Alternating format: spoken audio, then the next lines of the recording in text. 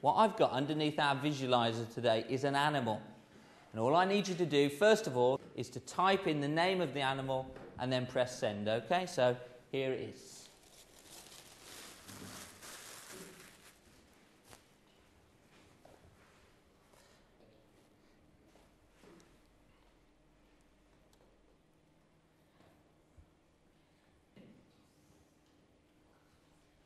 And we can see all the responses so far have the right answer with frog, so well done everybody. I'm going to ask you a question which I'd like you to answer using your text.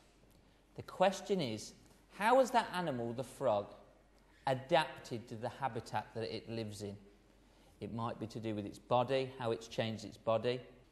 Remember, if you make a mistake, you can just delete and text in again. Lots of responses coming in.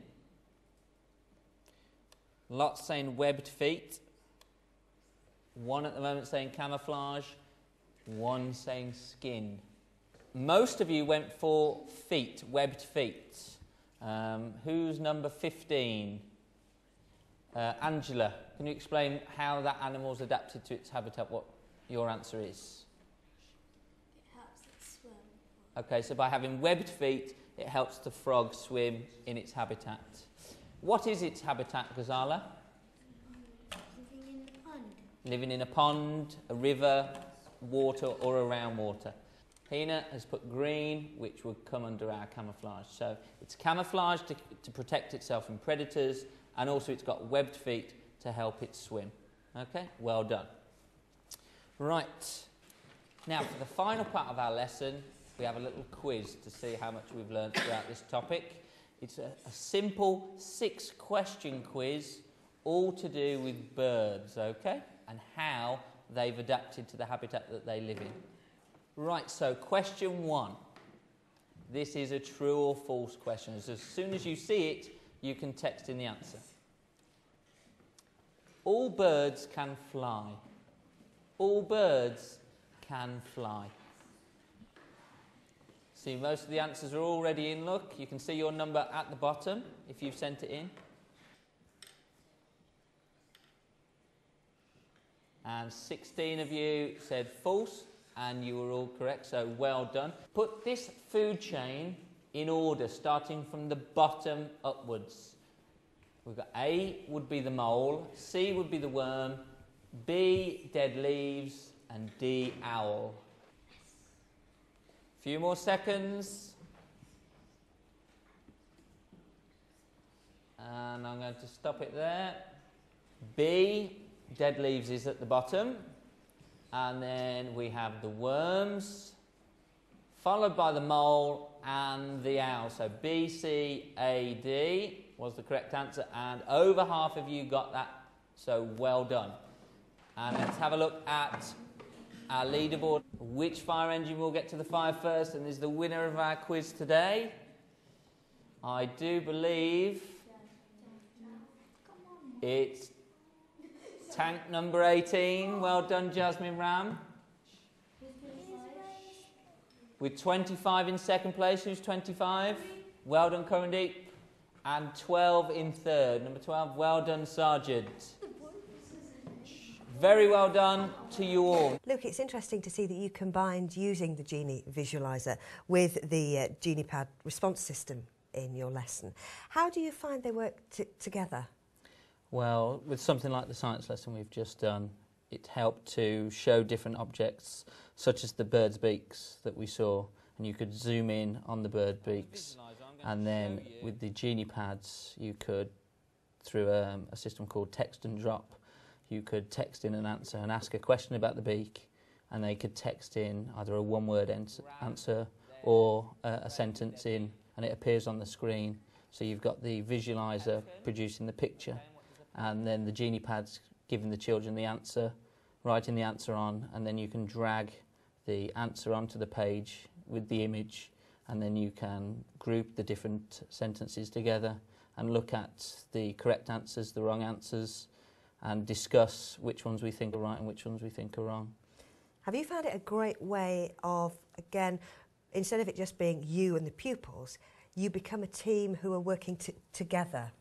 Yeah, it's very much the children are taking control of their learning really, and they can see instantly whether they're right or wrong, and they know all throughout the lesson with the Genee response system that what they're doing is right, whether they're on task, whether they need to change something. So they know what they're doing. And I presume it helps you, because you have this information. What do you do with this information that you get, the responses that you get via the Genee Pad response system? It depends how you've set it up, but with something like the text and drop, you can drag all the responses on and put them into lists. With other such things such as a PowerPoint survey or questionnaire where you're challenging the children to answer questions, then they can text in the answer and you've got instant feedback whether they're right or wrong.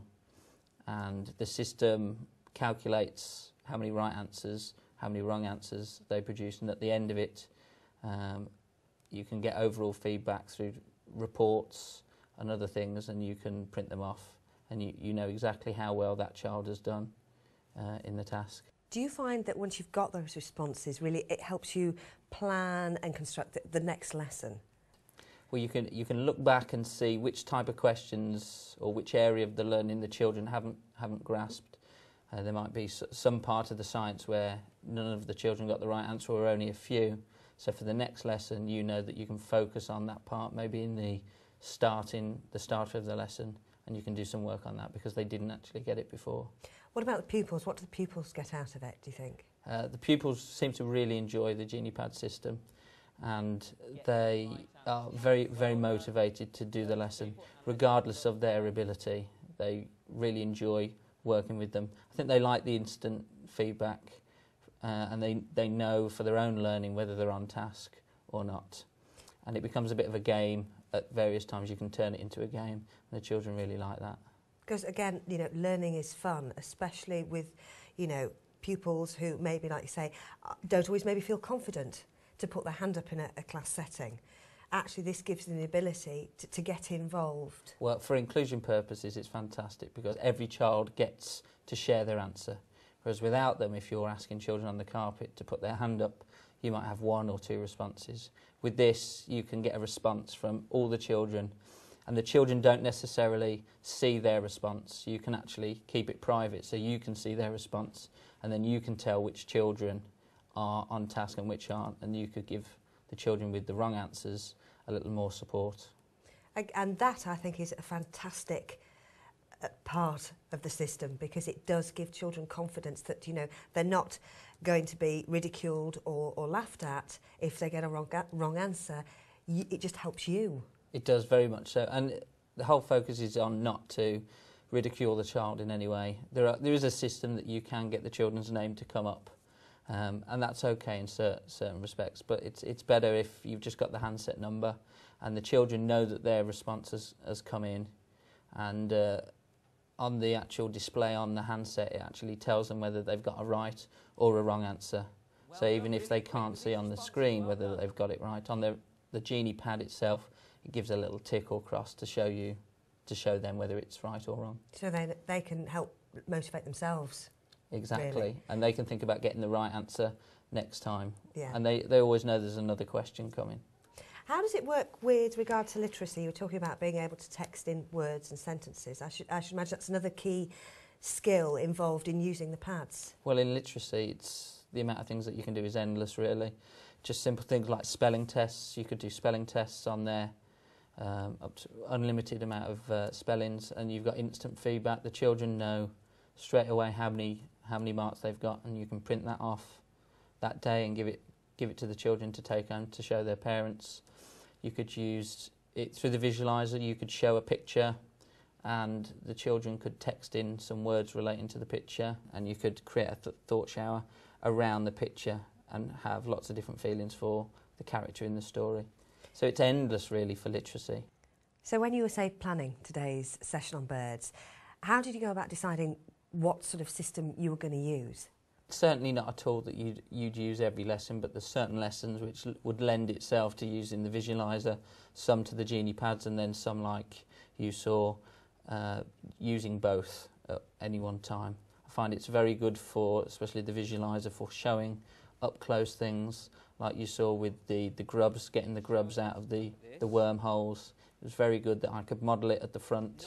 The children could all see it on the big whiteboard, and that helped them understand the activity, so there weren't any issues with how to make the little paper beak. We've had the Visualiser for over a year, and I'm finding the more I use it, the more confident I get in using it. I tend to use it in at least one lesson a day, particularly in things like science, but also in English and maths as well.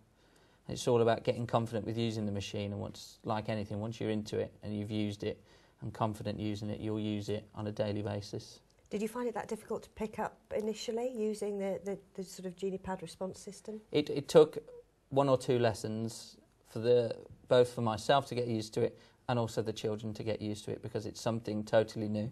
So the first 2 lessons with the children were them enjoying using the keypads, getting used to all the different responses, because it's just not texting, it's a true or false. You could type in sequences of numbers, yes or no answers. So it's getting the children used to using the Genee Pads before you even attempt to do any sort of assessment with it. But you would say that the pupils get a lot out of it. It obviously helps you as a teacher, cutting down, I should imagine, on prep time and feedback time. Certainly with the feedback time, if you use it wisely enough, it cuts out with all the marking, and your assessment's there already for you.